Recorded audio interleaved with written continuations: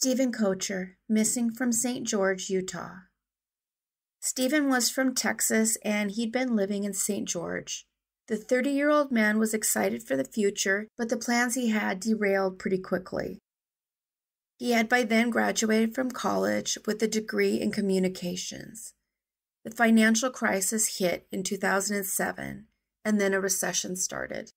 So in the spring of 2009, things were tough for Stephen, and he was doing all that he could to find employment. He got a job in marketing, but unfortunately he lost that shortly after he was hired.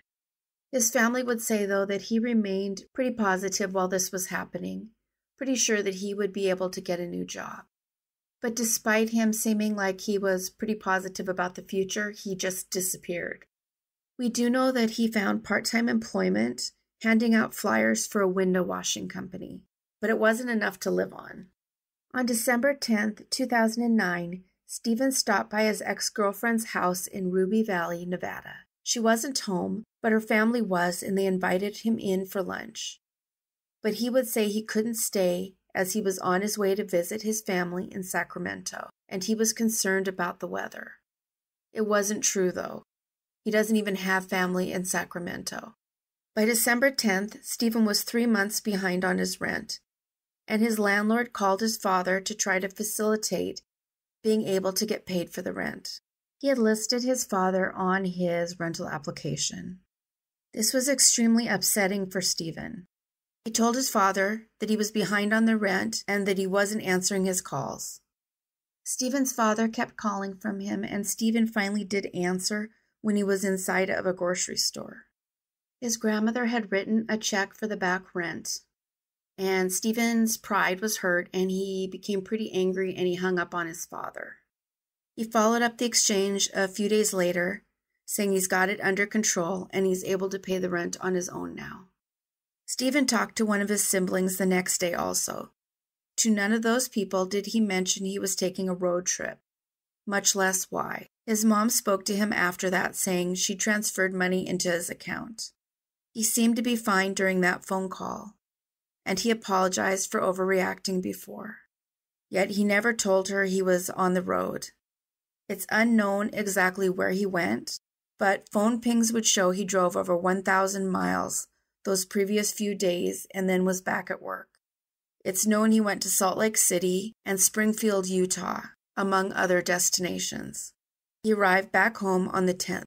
On December 12th, at about 9 p.m., his cell phone would ping near Overton, which is about 90 minutes away from his home. The next ping happened in Mesquite, Nevada. Then, by 8 p.m. that night, he was back home in St. George. One known stop was that he went to a Walmart and bought gifts for his niece and nephew. This was at 8 p.m. A few hours later, he returned home, though it's not clear where he went between Walmart at 8 p.m. and home around 10 p.m. Once he was home, he didn't stay there, however. The neighbors would report that he came home for only a short time and he left again.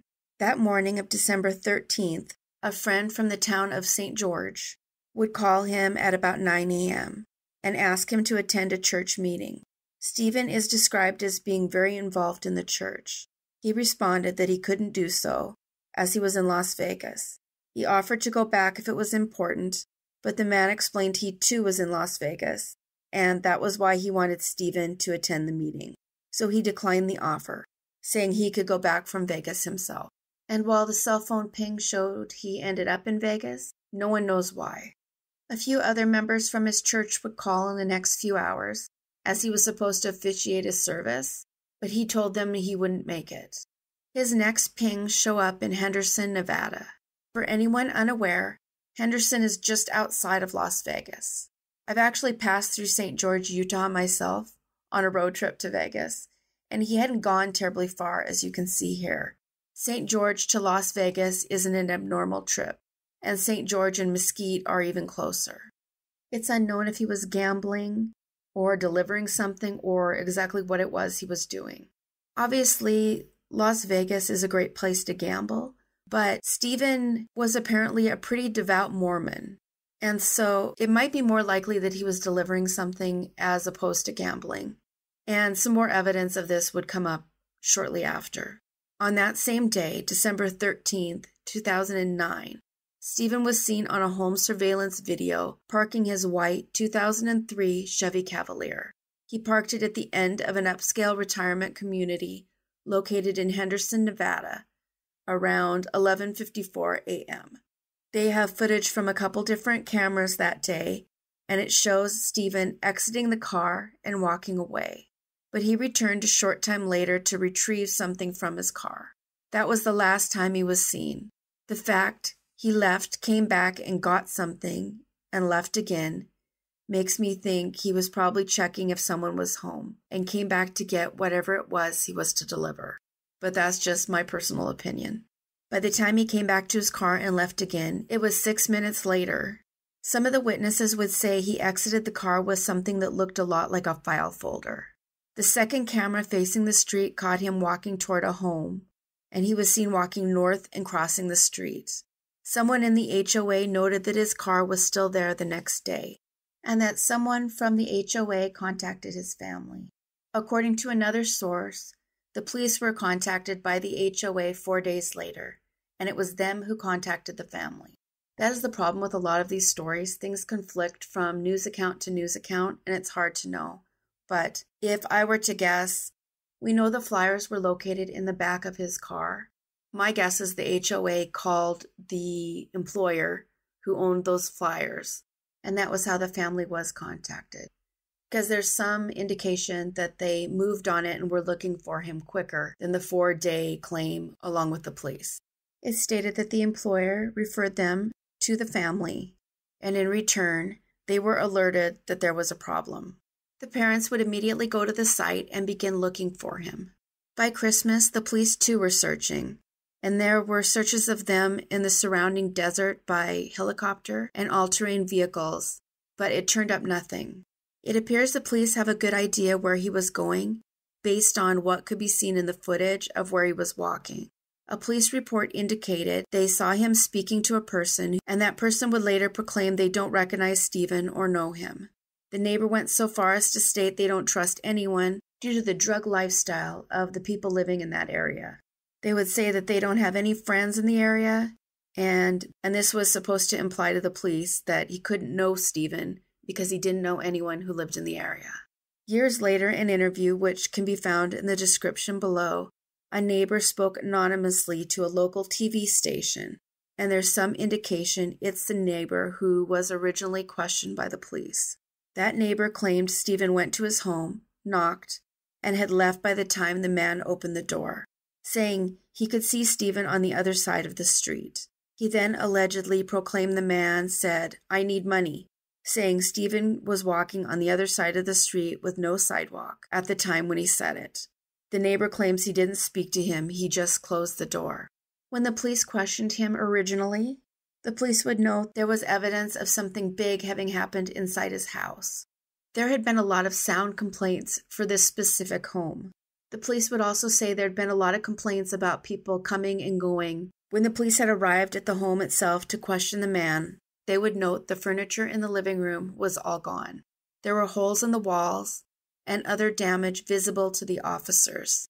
If he explained to the police why this was the case, it's not noted. That specific house was noted as having unusual traffic the day Stephen went missing. A different news account states that Stephen was going door to door looking for someone specific, so I'm not actually sure exactly which is true. It is known, though, that after Stephen went missing, the first ping indicated it was a few miles north of where his car was found, in what is described as a really rough neighborhood. That ping happened at 5 p.m. It pinged again about 2 hours later, and it was another 2 miles from where that first ping happened. It would then continue to ping off a tower near US 95 and Russell Road for 3 days, until the phone's battery died, all pretty close to where his car was found. But there is zero proof that Stephen was ever at either of those locations, or if someone else had his phone. The investigation also found that the day after he went missing, someone used his phone to check his voicemail. I don't remember there ever not being a code that you had to get into your voicemail. Does anyone remember in older phones that you could just call it? We do know that there was a message there from his landlord about the overdue rent. There seems to be some implication that one of the voicemails from the landlord was checked after he went missing, but it's not specifically clear, and because this one isn't accurate from story to story, I'm kind of hesitant to believe that. However, it was said that the landlord, Brett Bishop, was kind of a sketchy character. He'd left messages between the 13th and the 16th over a dozen times. But of course, people have a right to expect their rent too, so that doesn't necessarily mean anything. But this man was apparently no stranger to the police. He had been charged in the past with possessing drugs and illegal firearms. He'd also stolen vehicles and committed some kind of a fraud. Stephen's father was concerned that perhaps he was involved with something nefarious involving Bishop, but Bishop himself has never been named as a person of interest. Stephen's father had drug-sniffing dogs go over to his son's house, but the dogs didn't alert on any narcotics at all. There's no indication he'd been making the kind of money that comes from selling them. While there is a mystery as to where he was driving, especially since money was so tight, it doesn't appear that narcotics were involved at all. At least no proof was found of this. More searching was done of the area in 2015, but no evidence of what happened to him was ever found. The police would say they have found no evidence of foul play. His parents, for their part, are positive he would never take his own life or disappear forever. Unfortunately, his father passed in 2011 without ever knowing what happened. Stephen was 5'10" and 180 pounds when he went missing. He had blonde hair and blue eyes. He would be 43 if he's alive today. Stephen Koecher has been missing for 13 years. As always, thank you so much for watching. The current goal for the channel is 20,000 subscribers. Please consider subscribing and hitting the bell so you don't miss new episodes. Thank you so much to everybody commenting. Even with just an emoji, it really has made a big difference. Without it, there isn't a channel, so thank you guys so much. Take care of yourselves and each other.